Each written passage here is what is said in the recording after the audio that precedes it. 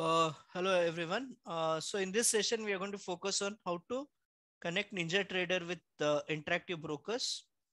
Now, NinjaTrader is a charting cum scanner which is freely available. So all you need to do is put your email address and download it. It's like quite advanced. You can do a lot of configuration, customize it based on your trading needs. And interactive brokers, you need to open a live trading account, and the advantage is that you can pull the data from interactive brokers and connect it to NinjaTrader. Otherwise, the data cost will come around 2000 rupees per month for you in India. So, and moreover, interactive brokers is also pretty good trading applications if you want to automate it or do a research on options and all. They have a lot of features in that. A big fan of interactive brokers. So now coming to the point, what we need to do first is you need to download this Ninja Trader, and also along with the Ninja Trader, you need to go and download IB Gateway. Uh, okay, so you need to download this IB Gateway 10.16. Once you download this IB Gateway, you need to put your interactive brokers user ID and password there and click on connect. Once you click connect on that, your screen will appear like this. So mine is currently connected. So uh, before you connect it with the NinjaTrader, what you need to do, you need to go to the configure settings. Under settings, make sure that your read-only API has been disabled, unticked. Put the socket number as 4001. Usually the number can vary. Sometimes they may put 7946. In the number, actually, whatever the socket number you're going to put in your interactive IB gateway. Now, this particular number should also match with your interactive brokers connections. Sorry, NinjaTrader connections. When you click on NinjaTrader connections, like right now, mine, I'm connected with interactive brokers one connection. It will not appear by default. You need to configure it. How you configure is click on configure, go select interactive brokers and click add. Then the interactive brokers will come here. Okay, like you need to select this, click on add button, then it would appear here. Now post connection, you need to go to configure and select by default it will come interactive brokers one, interactive brokers not one, it will come just interactive brokers for you. And then select gateway, because here you have two option. One is interactive brokers will give you a desktop application. You need to install that, that is TWS. You have to keep that open and then run NinjaTrader application. The problem of that is it will slow down your PC.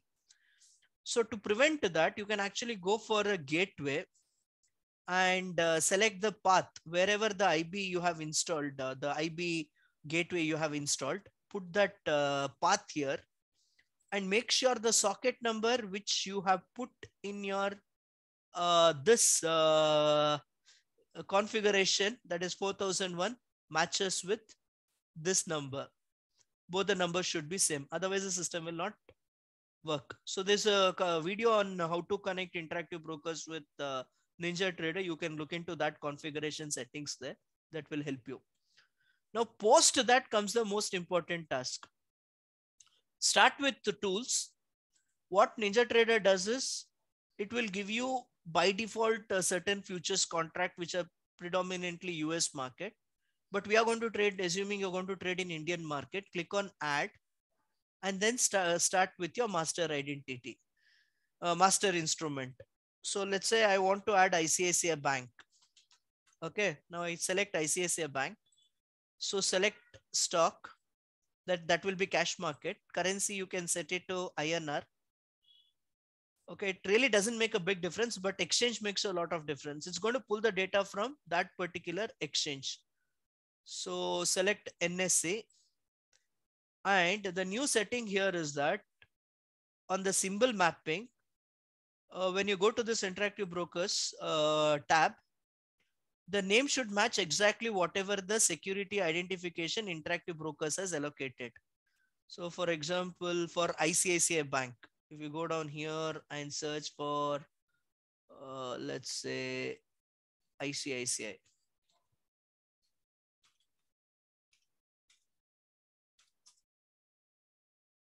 Okay, I think it would come in page 4.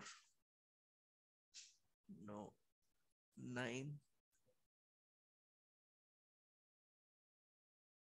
Yeah. So here, see, if you select ICICI ban 1, it will pick up ICICI Pro Nifty Private Bank ETF. So instead of that, you want ICICI Bank, just select this code. That's all it matters there. So select ICICI Bank there and then come and paste it. Or you can type it also if you know the code. It's fine. Okay. So click apply and click OK. Now your instrument has been added to the list. Then you can do a lot of things. So quickly, I'll show you a couple of features on NinjaTrader. For the rest, you can visit their official website because I struggled a lot of time on mapping it. Now what I do is I go to tools and I go to under new, you have something called as a market analyzer. Okay, so select market analyzer. If you select this market analyzer, a window will pop up. So in my case, this is my market analyzer. Now, the most powerful thing about NinjaTrader, which I find some even Charting also doesn't have this feature, to be very precise. They have it, but not up to this robust kind of a level. So here you need to add the instrument which we selected. So go select ICICI Bank. It will appear here. Okay. So it will take some time. It is pulling the data from there. So after the stock gets added, so it's given you the latest value. That is like when the market is running, it will show you the live price. I use TSI, that's 12.01. Then EMA, TSI for hourly. All the data can be pulled here and added. Like if you're a RSI fan, like I'm not a big fan of RSI, I use Hichimoku extensively, or any indicator that you like, you can code it in NinjaTrader and add it to the list. Like they give you a platform where you can code your own indicator and convert it into standard format. Okay, so here I go, select the columns. Okay, so let's say you're a RSI fan.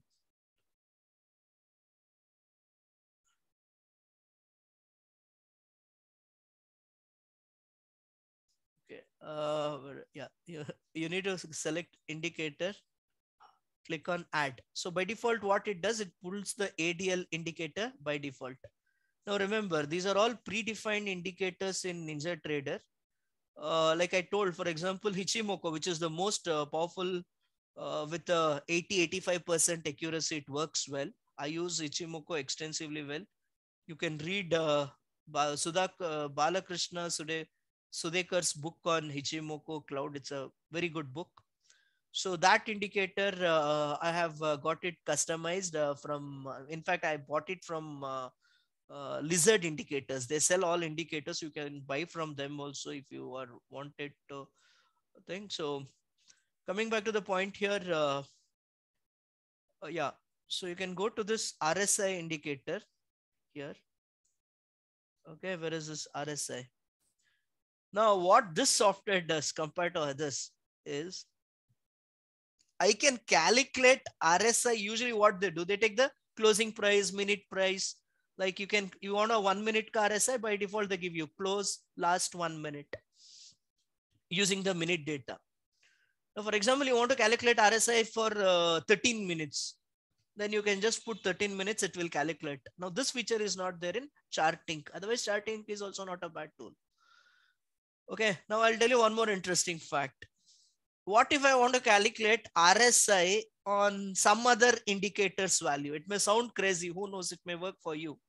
So go to indicators and you can calculate RSI on a ADX. You can calculate RSI on Fibonacci levels. You can calculate RSI on Hichimoku clouds. I don't know how weird it may appear, but let's give a try. So select Hichimoku cloud and you can, okay. So here comes the most important part. It says price based on last value, minute 13. Okay. And you select OK. Now, here it tells you, okay, so basically what we did, we have taken Hichimoku cloud ka 13-minute ka data. On that 13-minute, it is going to calculate the RSI level for the 13 minutes. Okay, so it may make it more complicated, or you want to keep it simple. You can just take RSI on, let's say, EMA. You want to calculate RSI on a EMA for a period of 30 period EMA. You want to take it, and the value you can keep it 13. And then for the number of days you want to calculate it, like this is like look back period, like how much data you want to use to calculate it. So you can put it 85 and then select apply, and the column will appear and it will give you a data. Okay, now after that, then comes the one more interesting fact of Ninja Trader. Go here, create alerts. Okay, and you can set your own alert here. Like you can go add a condition stating that whatever the indicator you have created, if that particular indicator value equals for a numerical value, let's say 13, and click OK, it will start giving you alert on the system. Like it keeps giving you pop-up on the system. This is one of the very good feature, like which most of the applications don't have it, or they charge a bomb for it. Okay, so then comes the next part of it, charting. Excellent charting features you have here. Like you can set your own, you can configure the chart table based on your requirement. Okay, so there are a couple of YouTube videos on how to configure the chart, the features and all that. So you can set your own time frame here, 3 minutes, 4 minutes, or you can configure your time period there. Okay, so and also one more thing, when you connect to Ninja Trader with the interactive broker, by default in the properties, it will tell show the data for last 20 days or 30 days. That you can configure it based on your requirement. Like, okay, that's one thing. Otherwise, it will pull the data only for 20 days. You need to change it. You can change that. Okay, hopefully this video helps. Thank you.